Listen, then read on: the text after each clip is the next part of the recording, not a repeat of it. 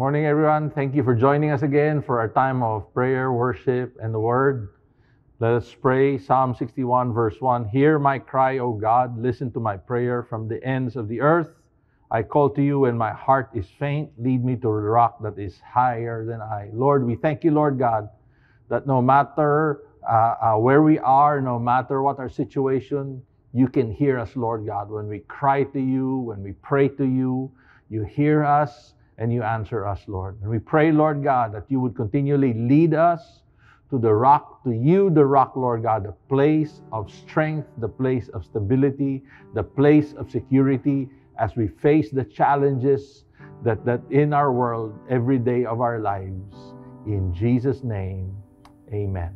Let us worship God right now.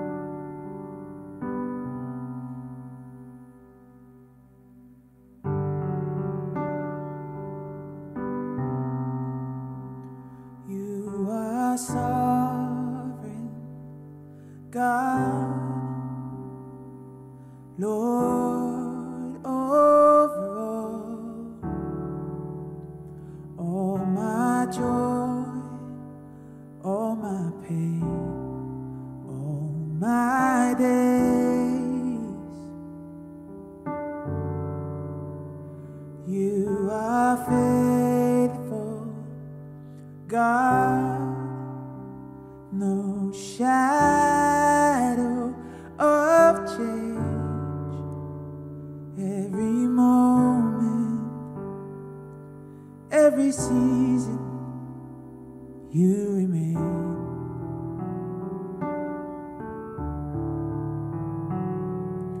The same hands that hold the sea, still my soul quiet me. The same hands that hold the sea, still my soul and quiet me.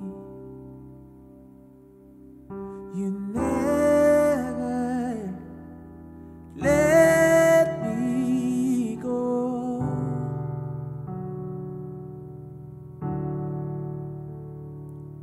You hold me still.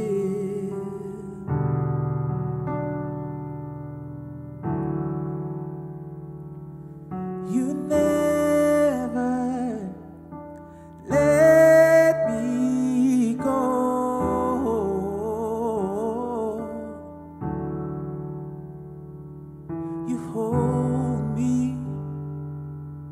You hold me still.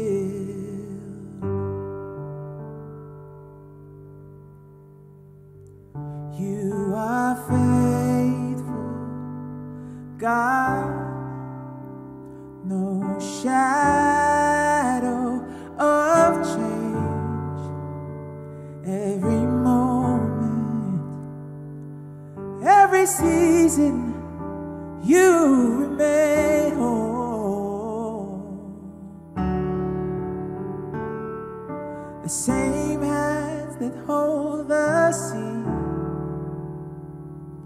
still my soul and quiet me. The same hands that hold the sea, still my soul and quiet me. You never let me go.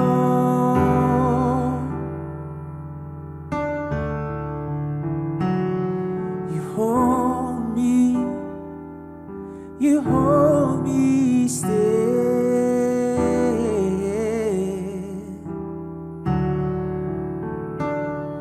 You never let me go.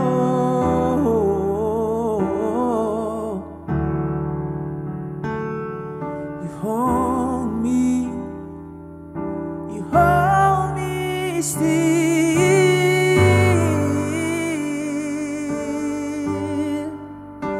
When the storms are raging, and the rain falls down when my world is shaking,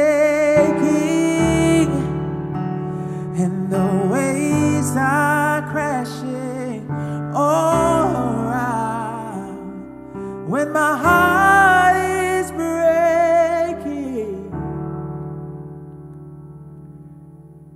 and the tears hit the ground.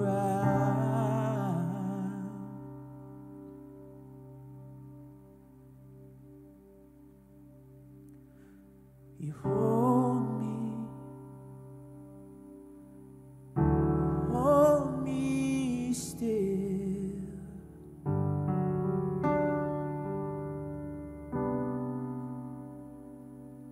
You hold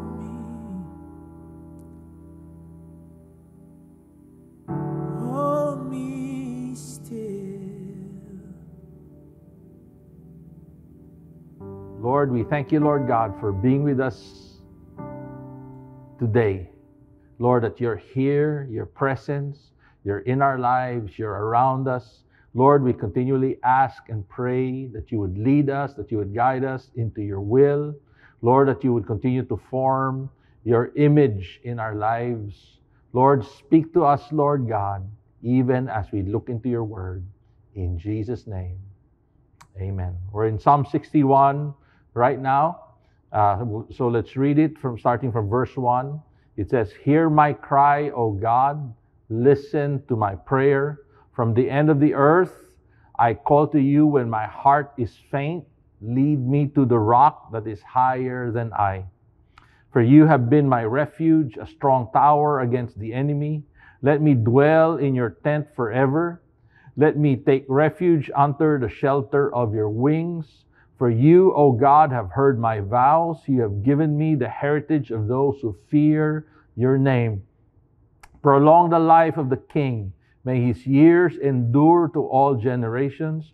May he be enthroned forever before God. Appoint steadfast love and faithfulness to watch over him. So I will ever sing praises to your name as I perform my vows day after day." The other night, my wife was coming from her parents. So it was a stormy day, so rain was intermittent the whole day. It would go on, and it would stop for a while, then later on, go on again. So my wife asked me to pick her up from the train station. So to avoid traffic, I picked her up on the scooter, and it was not raining then. But on the way back, about a kilometer left before our house, it started to drizzle. We had a few intersections left to go, and it started to drizzle. It was peak hour, so there was a lot of cars. But so we were stuck in a few intersections, and it was drizzling. And while this was happening, I was whispering to myself, "Don't let it rain, don't let it rain," and also whispering a prayer to the Lord, saying, "Lord, don't let it rain until we get home." And finally, when we drove into the village where we stay, the drops were getting bigger, and finally we drove into the driveway and parked, got into our house, and the rain poured. And now we can relax. No more, no tension, no pressure to get home right away because we made it home safe and dry. I wonder how many times in life we get pressured to look for shelter.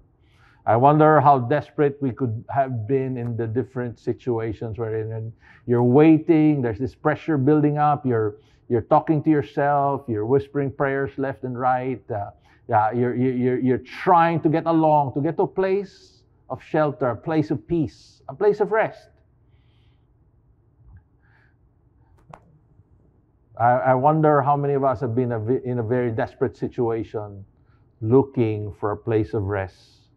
I could remember friends during the Yolanda's, when Yolanda hit the Philippines years ago. I remember a friend talking about his story of hanging on to a post, hanging on to dear life while the storm was raging in a small place where he was shielded from the storm, but yet he could hear everything flying and shaking things around him, and he was hanging on to dear life in a sense, praying, but he found a place of rest. And finally, when the storm was over, he could get out. I wonder how many of us have survived financial storms in life. I wonder whether we found a place of rest, or somebody helped us, or somebody became that place of rest for us. I wonder how many of us have been through emotional and relational storms, all because and trying to find a place of rest in the midst of the turmoil, trying to understand the confusion and where things broke down, looking for a place where we can just gather strength and gather our thoughts and plan for the next day. We usually look for a place of shelter so that we can rest and, in a sense, fight another day. Gather our thoughts, plan, and fight another, regain strength. But today, I also want to show us that the place of rest in God is not just a place of peace and a place of rest, a place of recovering strength, but it's also a place of total victory, a place where, in a sense, we're not running away from the challenge, but God is still doing things so that we can experience total victory over the storms of life. So as we look at it, Psalm 61 today, remember that the book of Psalms was created for the Babylonian exiles. Now, these poems and these songs and these hymns were already existing, but somebody brought them together, gathered them together, placed them out, mapped them out, and formatted them in a strategic way, so that the exiles in Babylon will encounter God and hear God's message, see God's faithfulness, and they would have, in a sense, how would you say it? Almost like a virtual experience of what it was to go to the temple and worship God.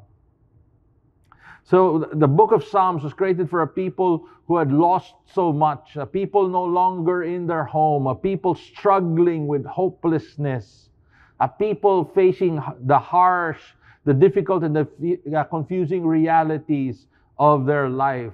So when they read the book of Psalms, they read this, they didn't just read the Psalms, but they read this with their own context of hopelessness and struggles in life, trying to make sense of where they are. But they also read this with the context of their history, with the context of King David, with the context of probably the greatest king Israel has ever experienced. They probably heard of King David's exploits, David's wealth, and David's power, David's heart to worship God, David's problems from his enemies to his own family, from the time he ascended to the throne and serving God and his people. So as we go back to Psalm 61, it opens up with the most powerful man of his day crying out to God. He's pleading, he's crying out, he's saying, Lord, I'm faint. He's crying out from a very far place. Lord, I'm almost to the ends of the earth. I cry out to you. He has a problem, he has a challenge. Interestingly, this is the most powerful man of his day. But he's seeking God. He's been looking for God. He's tired. He's weary. He's broken. He said he's faint, almost like no more strength. I can imagine, just trying to imagine this, probably no more strength even to just take another step or two. But he cries out to God. From the end of the earth, he says, I call to you and my heart is faint. Lead me to the rock that is higher than I. For you have been my refuge, a strong tower against the enemy. Let me dwell in your tent forever. Let me take refuge under the shelter of your wings. So David is crying out and he's saying, lead me to the rock that is higher than I. He's asking God, Lord, lead me, bring me to a place of stability. The rock was a place of stability, a place of strength, a place where you could anchor, in a sense, your concerns, your physical situation, your emotional state, whatever concerns you are, the rock was a place where you could anchor yourself so you don't get broken and you don't get overrun. There's a place that was in the midst of shaken, a place that cannot be shaken. A place you can lean on and rely on. Lead me there, Lord. He said, I need to go to this place. I need to be in this place. Many times we want God to get rid of the difficulties, and we would rather do the rest ourselves. Interestingly, here you find out that David is not asking God to change his circumstances, but instead he's asking to be led to a place where he could anchor his life and in concern and his hopes. Many times we pray for God's peace, pray for God's shelter, but we have our eyes on our circumstances. Therefore, we can't find the peace. We're hoping as we're praying that God would change our circumstances. But God is saying, or God wants to lead us to a place where we can find rest and peace, not necessarily a change of what's happening around us. David was praying to be led to the rock. He was looking for the rock. He had his eyes on God, not on what was happening around him, not just on what was happening around him. Many times as we pray to God, God wants to lead us. The question is, are we willing to follow? Are we willing to seek God? Are we willing to focus on God rather than what's happening to us? Then David includes in his cry, you have been my refuge, my strong tower. This seems to be a regular experience for David, that every challenge he got, it's either he has multiple challenges coming one after the other, that he always goes to God, or his normal reaction to the challenges he faces is to go to God. And it says, you have been my refuge. Refuge is a place of safety, a shelter, a protected place, a place that cannot be destroyed or overrun by the enemy. So David looks for the place where his life will not be destroyed. It can be broken, yet God can fix it.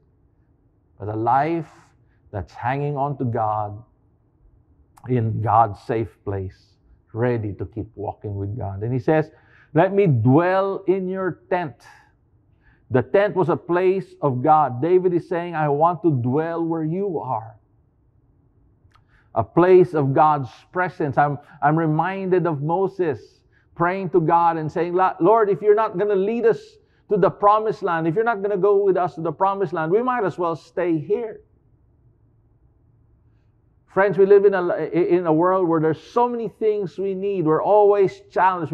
We're wanting new things, where there's so many nice things. So many blessings we long for. But David here is saying, in a sense, he's focused on the blesser. He's focused on the giver. He's focused on God. He's saying, Lord, I want to be where you are. Not just a place of blessing. Not just a place where life is comfortable. Not just a place where life is overflowing with abundance. Now, that's a good place, and I hope we pray for that. But David is saying, Lord, I want to be where you are.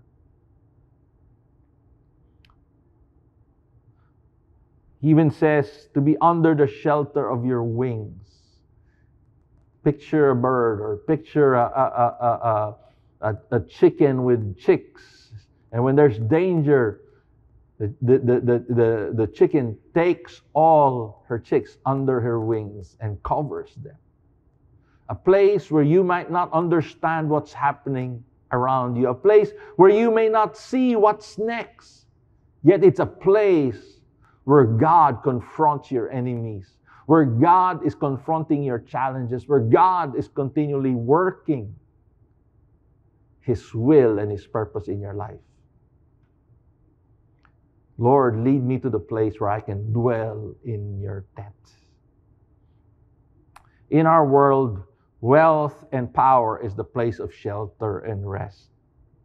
I just want to remind us of this. Money can never be a shelter because money can never bring peace.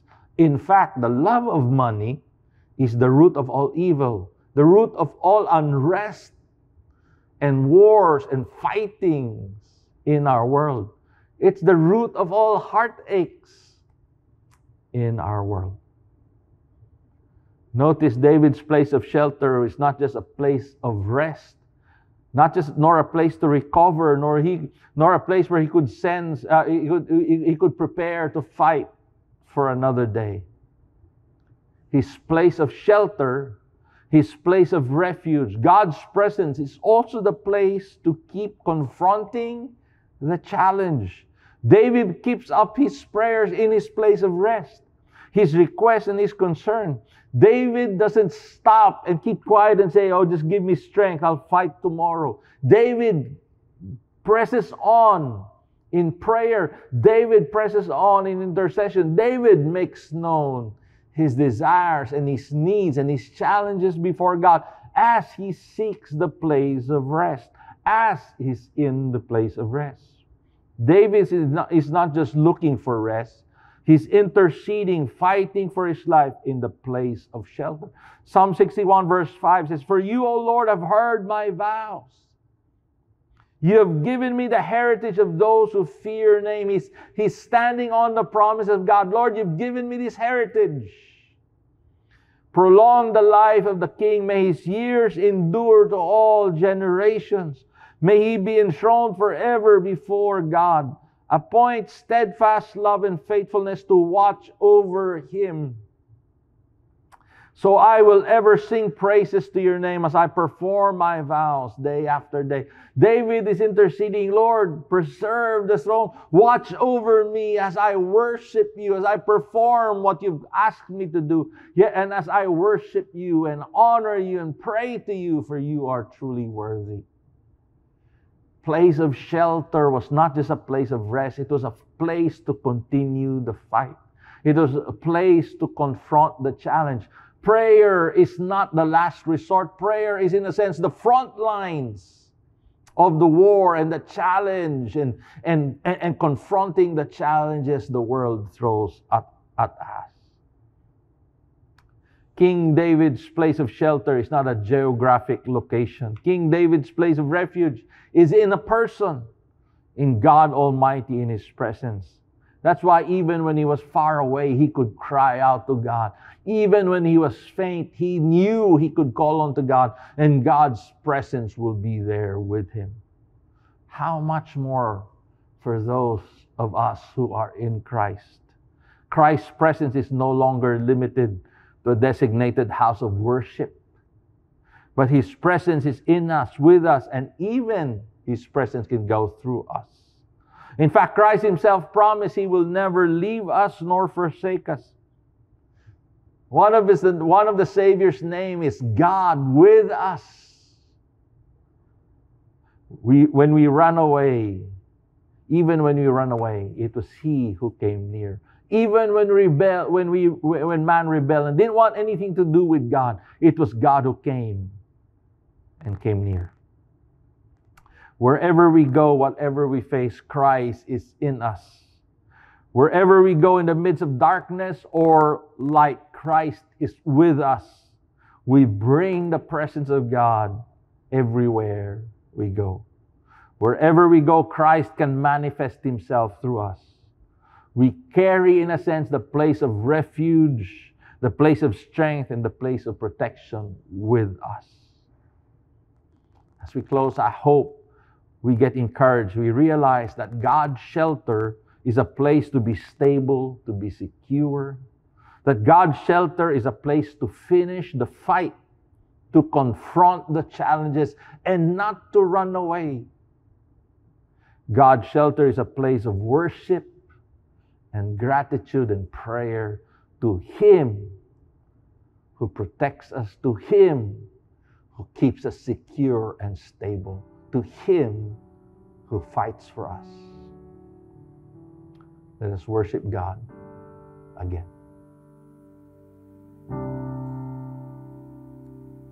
The same hands that hold the sea still my soul and quiet me. The same hands that hold the sea still my soul and quiet me. You never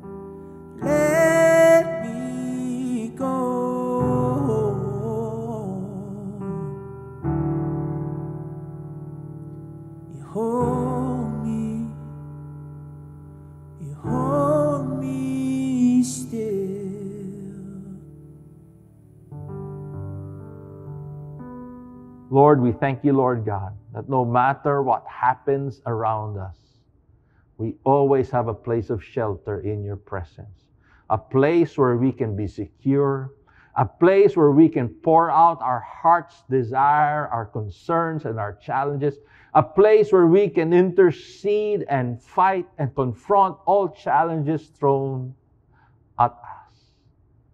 Thank you for a place of shelter, which is also the place of faith and the place of breakthrough. Thank you, Lord God, that you never stop working out your will. You never stop confronting challenges that the world throws at us. And you never stop establishing your best, your purpose, and your destiny for all of us. We honor you. We praise your name. You are truly worthy. In Jesus' name, amen. The Lord bless you and keep you. The Lord make His face shine upon you and be gracious to you. The Lord lift up His countenance upon you and give you peace. In Jesus' name, amen.